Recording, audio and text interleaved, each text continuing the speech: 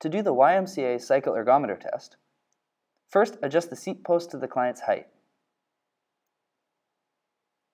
Placing it at hip height is usually a good start, but further adjustment might be necessary.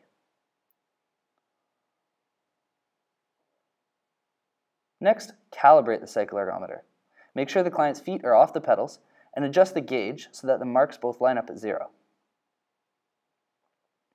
Now let's figure out at what heart rate we will stop the test. Calculate 85% of the client's heart rate max. Here we determine that 85% of the client's heart rate max was 170 beats per minute.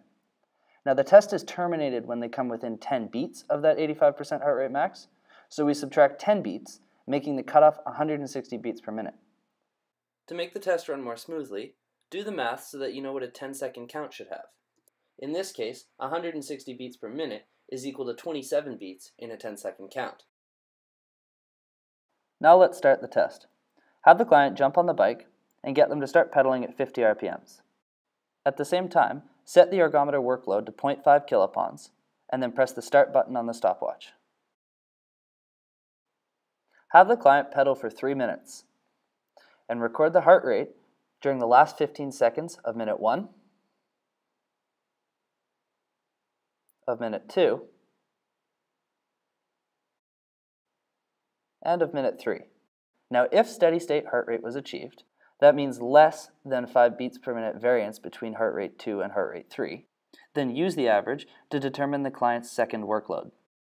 Note that if steady state heart rate was not achieved, then extend the test minute by minute until it is. In this case, their heart rate put them in the 2 kilopon category. So increase the workload to 2 kilopons,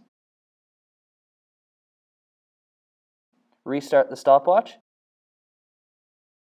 and have them pedal for another 3 minutes. This time only take their heart rate in the last 15 seconds of minute 2 and of minute 3. Now keep increasing the workload every 3 minutes until the client reaches their heart rate cutoff.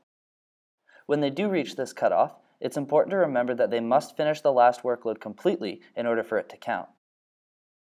Now use the final 2 heart rates from the last workload to determine SM2, and then use the final 2 heart rates from the second last workload to determine SM1.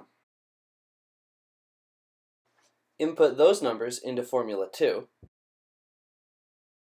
and then use Formula 3 to estimate their VO2 max.